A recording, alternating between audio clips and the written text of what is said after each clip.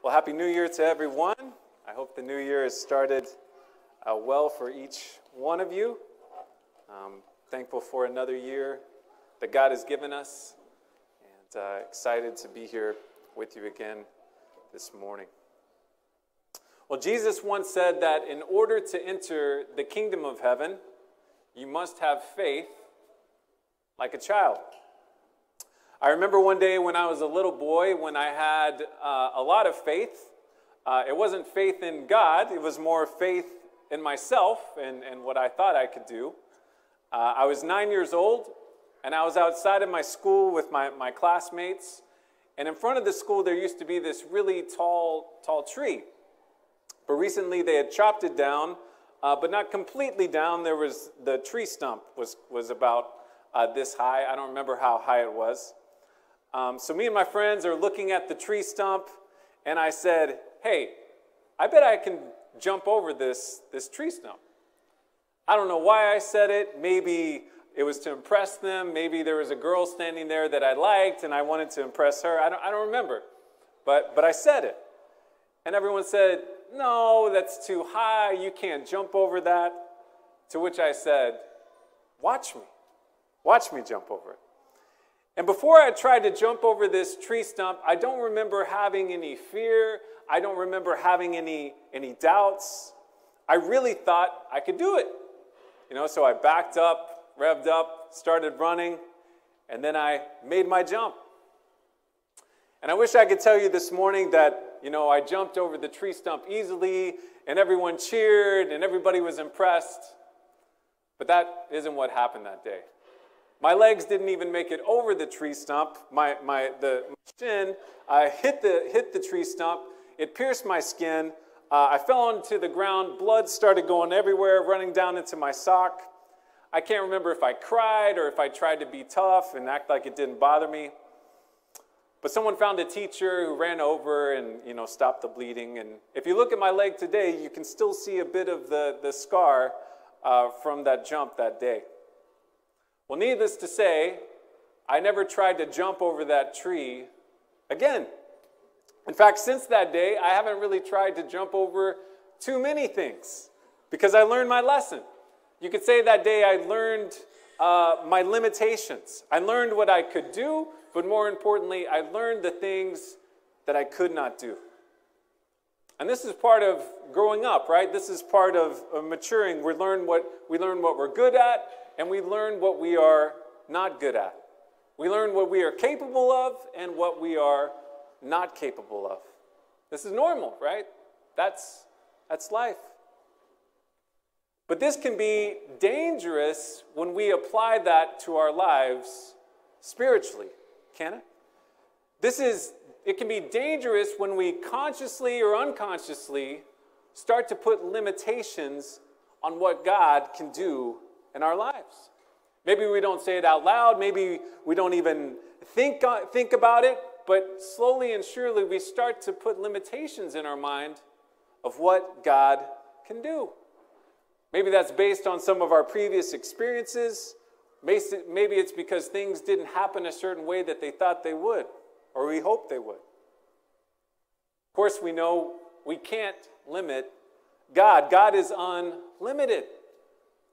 But as we enter into a brand new year, I want to challenge you and I want to challenge myself to pray for something, to ask for something specifically, to hope for something that we see again and again in the Bible. There is a reason that Jesus told us to have faith like a child. And I want us to consider that this morning. So if you have a Bible, please turn with me to the Gospel of John, chapter 1. We also have the text for you on the screen. John chapter 1, beginning in verse 43. So the context here is this is the beginning of Jesus' earthly ministry. He's gathering and calling his 12 disciples. Right before this, he's just called the disciples Andrew and Peter to himself. And now he's going to call two more. So chapter 1, verse 43. It says, the next day, Jesus decided to go to Galilee. He found Philip and said to him, follow me." Now Philip was from Bethsaida, the city of Andrew and Peter. Philip found Nathanael and said to him, "We have found him of whom Moses and the law and also the prophets wrote, Jesus of Nazareth, the son of Joseph." And Nathanael said to him, "Can anything good come out of Nazareth?" But Philip said to him, "Come and see." Jesus' invitation to Philip was simple. It's two words: follow me. Right? We say often that the Christian life, simply put, is following Jesus, listening to his voice through his word and the Bible, being sensitive to his spirit, following Jesus. We follow Jesus because we know his voice. He goes before us. He leads us. He guides us. We follow him. He protects us. It's a personal relationship. In Matthew chapter 4, Jesus said, "Come and follow me, and I will make you fishers of men." In Mark chapter 8, Jesus said, "If anyone would come after me, let him deny himself, take up his cross, and follow me." In John chapter 8, Jesus says, "I am the light of the world. Whoever follows me will not walk in darkness, but will have the light of life." And later in John chapter 10, Jesus says, "My sheep hear my voice, and I know them, and they follow me." The Christian life is following Jesus. And we know from God's word that he will not lead us to bad places. He leads us to good places. He is the good shepherd. He's not the bad shepherd. He cares about his sheep. He cares about you. And he calls you today to follow him just as he called Philip that day. Right? The Christian life is all about movement. The Christian life is a journey. We follow Jesus. We don't just sit with Jesus on a bench our whole lives. He's taking you somewhere. He's leading you, guiding you. Some days it feels like we're running. Some days it feels like we are barely crawling. But following Jesus means that we are still moving, even when we're discouraged or even if we want to quit. So that day, Philip decides to follow Jesus. And he goes and finds his friend Nathanael. Now, only here in the Gospel of John is he identified as Nathanael. In the other Gospels, he's called Bartholomew. But Philip goes and finds his friend Nathanael and says, "Hey, we found him. We found the Messiah. We found the one who was prophesied by Moses, by the prophets. He's here. Jesus of Nazareth is here." But Nathanael doesn't say, "Great, let's go." On the contrary, Nathanael is skeptical. He's not sure. He says, "Nazareth? Can anything good come from there?" Of course, Nazareth was a small city about 80 kilometers north of Jerusalem. And during Jesus' time, there was about 2,000 people that lived there. But apparently people outside of that city did not have a high opinion of the city. That's why Nathanael says, "Can anything good come out of Nazareth?" But instead of Philip getting into a deeper discussion with Nathanael about Nazareth and the pros and cons and what it's like there and all that stuff, he just tells his friend, "Hey, come and see." And I think this is a really helpful and good strategy when it comes to evangelism. Sometimes when we talk to our friends about Jesus, we can easily become stressed because we think we need to have all of the answers to all of their potential questions. And of course, we should try to have as many answers as we can. But the strategy from Philip here in John chapter 1 is incredibly simple. It's inviting his friend to meet Jesus, getting his friend to Jesus, leading a person to Christ. For Nathanael and Philip that day, it was physical. He was going to physically take him there. But for us, it's introducing Jesus to our friends through the Bible, inviting them to church. Come and see is a wonderfully simple invitation, but it's also very, very powerful. Because instead of us feeling like we have to do all of the work, we trust Jesus to do the work in people's hearts. That worked for Philip that day because apparently Nathanael went with him to meet this Jesus. Verse 47. Jesus saw Nathanael coming toward him and said, "Behold, an Israelite indeed, in whom there is no deceit." Nathanael said to him, "How do you know me?" And Jesus answered him, "Before Philip called you, when you were under the fig tree." Nathanael answered him, "Rabbi, you are the Son of God, you are the King of Israel." So Nathanael comes to Jesus, and Jesus says something about him that Nathanael clearly doesn't expect Jesus to know. There is something about the phrase, here truly is an Israelite in whom there is no deceit. There's something about that made Nathanael pause. Maybe it was something he was thinking about earlier, who knows? But it made Nathanael pause and say, "Hey, how do you know me?" And Jesus says, "Oh, I saw you under the fig tree before Philip came and got you." Now, it's safe to assume that Jesus wasn't hiding in the bushes, with binoculars spying on Nathanael, because that wouldn't have impressed Nathanael so much. What Jesus was doing here was demonstrating his supernatural knowledge. He knew who Nathanael was, even though this was their first physical meeting. Jesus even knew his thoughts. Psalm 139 says that God knows when we sit down and when we stand up. It says that he knows us. He knows our thoughts from afar. God knows everything. Even if we can do a good job of hiding things from other people we know, we simply can't hide anything from God. He knows. He knows exactly where you are today, physically, spiritually, emotionally, mentally. He knows everything. He knows. But God is not just storing all of this data in some huge warehouse full of hard drives, in case he needs it later. He's not some, tech company that's storing all this data just to have it over here. No, God knows everything about you, and God cares. Remember the story of Jesus and the woman at the well, and in some ways it was a really hard conversation. The truth of this woman's life was open, but it was also, I guarantee you, the best conversation of this woman's life, because she was able to be honest and open, and yet she still felt loved and cared for by Jesus. Maybe her whole life she had been hiding, but in that moment in her conversation with Jesus, when everything was in the open, she felt loved and cared for.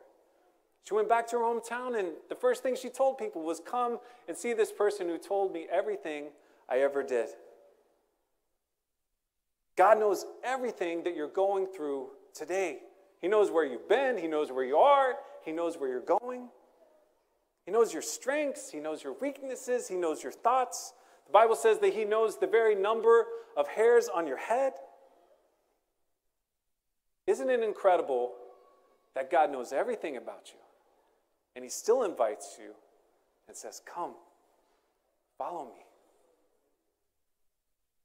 When Nathanael realized that Jesus knew him, he gave one of the first confessions we see in the Gospels of that Jesus is the Christ. Nathanael says, "Rabbi," which means teacher. He says, "You are the Son of God." The Son of God was a title given back in the Old Testament.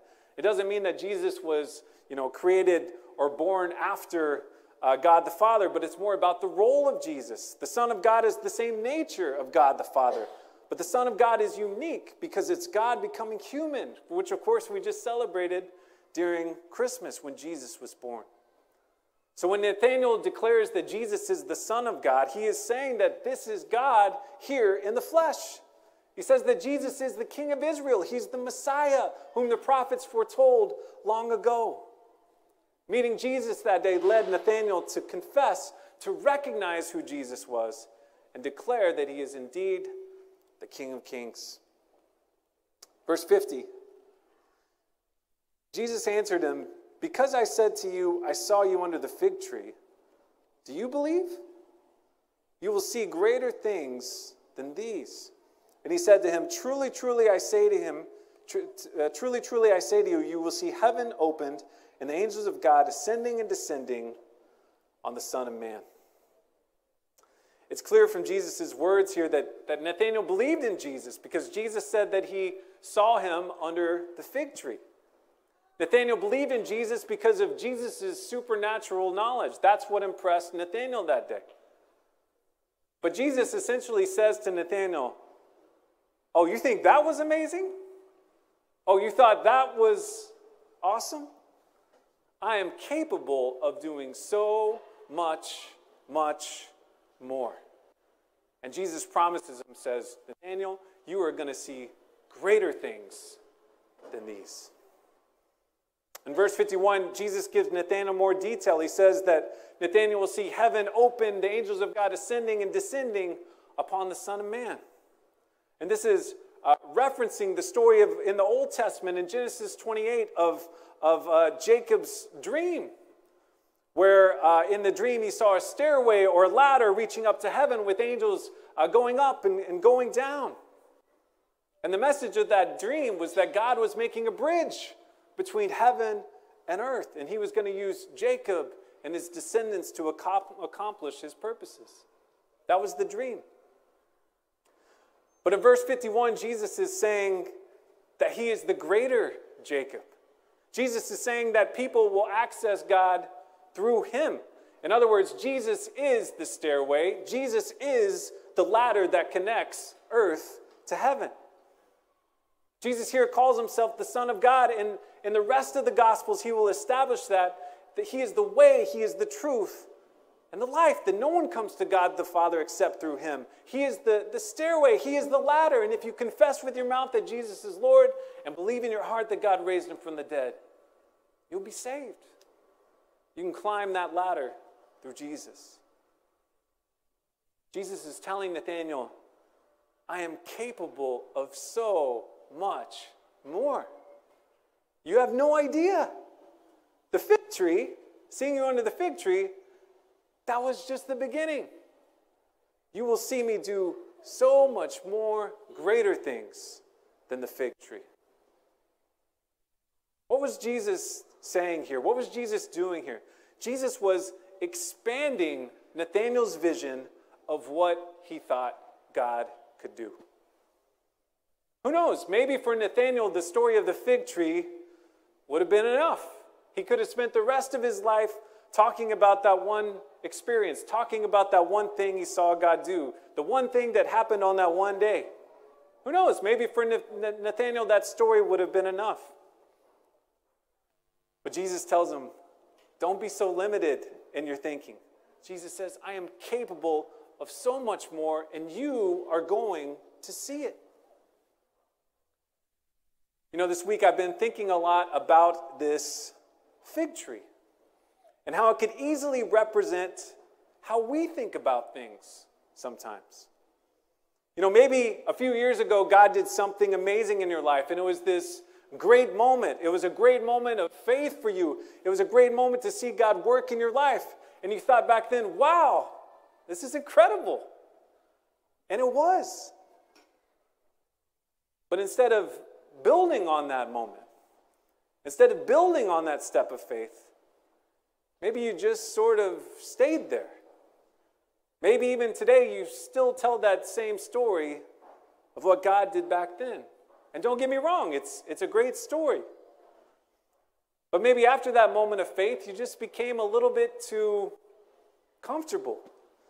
You got used to how things were working, and everything just seemed to be working okay. And slowly, over time, without saying it, maybe even without realizing it, you start to think, well, maybe that's the greatest thing that God will ever do in my life. That's it.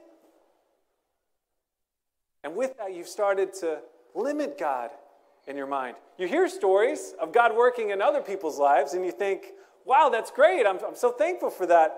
But he's not going to do that in me. He's not going to do that through me. Not in some sad way, but just in a very practical way. And you start to think about God the way that I think about that tree stump I tried to jump over when I was a kid. I know I can't jump over that tree stump now, so I'm not even going to try. And perhaps spiritually, you haven't stepped out on faith because you think that moment in your life has passed you by too, that those great stories of faith are over for you. So you keep telling that same story of faith from a long time ago. It's a great story, but it's the same story you've been telling for years. To say it another way, you keep telling the story about the fig tree. But Jesus told Nathanael here, the fig tree is just the beginning. You're going to see me do much greater things than the fig tree. And it's interesting that Jesus says Nathanael will see greater things. Jesus doesn't say that Nathanael will do greater things, even though he probably will. But Jesus says he will see greater things. Why is that significant? Because what Jesus is saying here is it's not about what Nathanael can do. It's not about Nathanael's talents, his abilities, or even his experiences. It's not about Nathanael at all. It's about God at work. It's about seeing God work and move right in front of our eyes, changing hearts, performing miracles, all those things we just sang about a moment ago. It's not about Nathanael doing, it's about Nathanael seeing what God can do. You know, this is the time of year many of us make resolutions. I'm going to do this, I'm going to do this, I'm going to do this. When's the last time instead of that you said, God, I want to watch you do this, and I hope that you do this, and I pray that you do this in my life. As I said earlier, the older we get, the more we realize our limitations. We learn what we're good at, what we're not good at, what we're capable of, what we're not capable of. That's life. That's growing up. But what we should never do is put limitations in our minds on what God can do, what he can do in our lives, and what he can do in the lives of people that we know. As we get older, physically and mentally, we will do less things. We'll do lesser things than when we were younger. But we should never put God into that box. God does not do lesser things. God does not grow weary. God does not get tired. What Jesus tells Nathanael here in verse 51 is that God is in the business of doing greater things. John the Baptist says this later in the Gospel of John. He said, God must become greater, I must become less. Therefore, in this life, we will do less and less. But we should always be prepared to see God do more, and more. To see God do greater things. To watch him do more than we thought was ever possible. So that we have new and fresh stories of faith. So we're not just telling that one story from a long time ago. The fig tree wasn't the end. The fig tree was the beginning of the story with Nathanael. And Jesus promised him that he would see even greater things than that. You know, as we start a new year, maybe in your life you feel a bit stuck. You're not seeing the movement in certain areas of your life that you hope for. And that can be hard. That can be tough.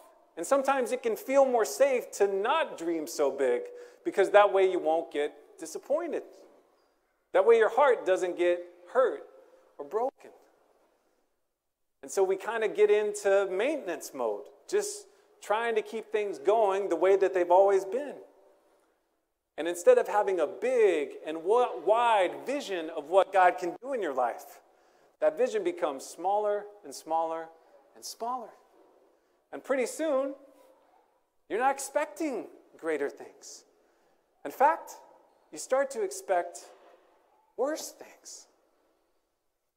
But look with me at John chapter 10, verse 10. Jesus said, "The thief comes only to steal, kill, and destroy. But I have come that you might have life and have it abundantly." Jesus came so that through him we might have the abundant life that he offers. In other words, Jesus doesn't want you just to survive. Jesus doesn't want you to just be in maintenance mode. Jesus wants you to live. Life isn't just about existing. Life isn't just about trying to pay the bills. Of course, we have to do those things. But Jesus promised you an abundant life. Life to the full, a life of faith, a life of getting to see God do amazing and wonderful things, even greater things than he did before in your life.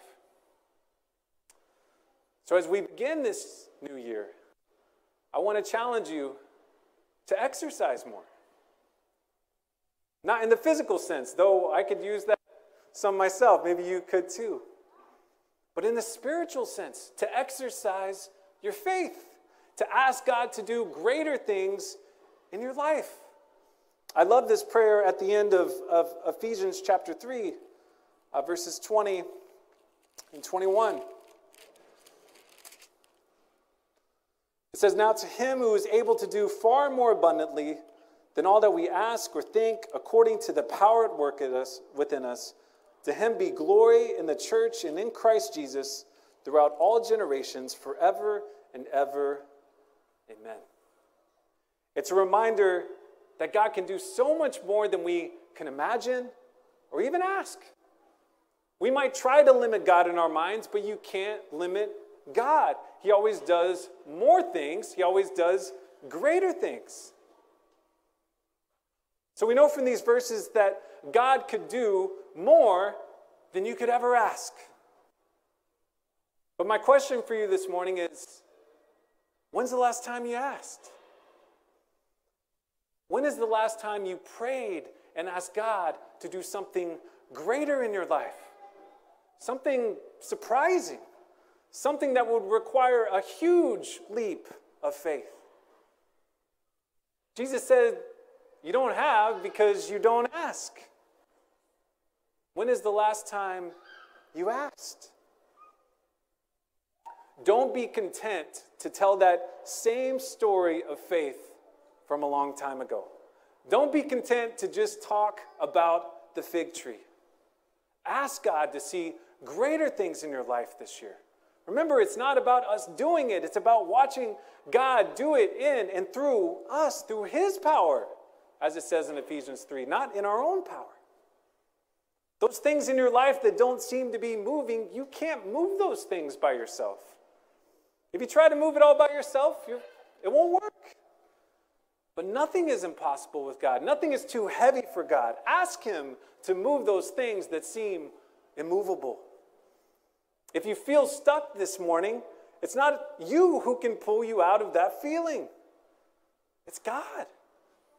As I said earlier, the Christian life is all about movement. It's all about following Jesus, going somewhere. God doesn't want you to be stuck.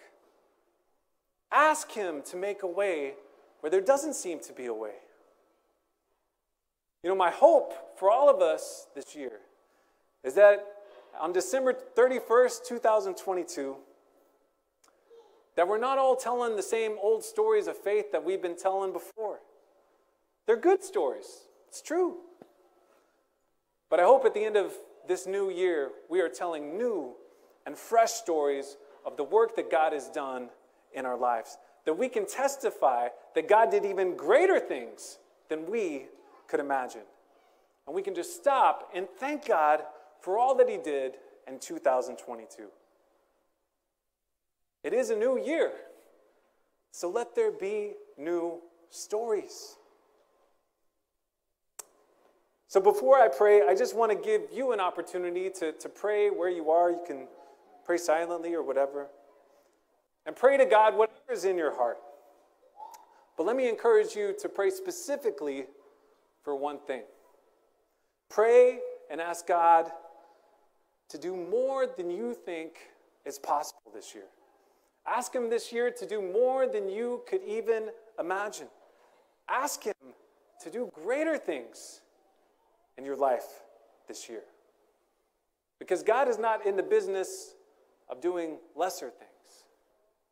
He's in the business of doing great and greater things. So please pray, and in a few moments I will close this, but let's pray silently.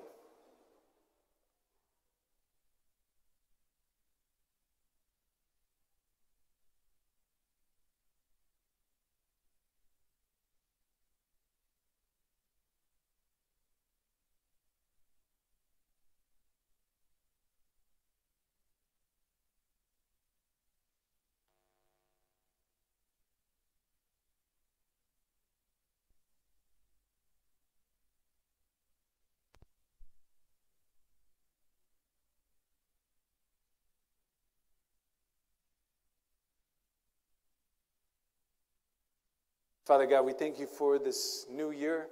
We thank you for your word. God, we thank you for this story of your encounter with Nathanael. God, and we're just reminded that it's easy to limit you in our minds when, of course, you have no limits. So, God, I pray for all of us this year that you would surprise us, that you would do more than we would think is possible, that you would do more than we could ever imagine or even ask. God, we don't want to tell that same story again of faith from long ago. May 2022 be a year full of new stories of faith and trusting you and relying on you. God, you are great, and you have done great things, and we trust you to do even greater things. Now to him who is able to do far more abundantly than all we ask or we think, according to the power at work within us, to him be glory in the church and in Christ throughout all generations, forever and ever. And everyone said, Amen.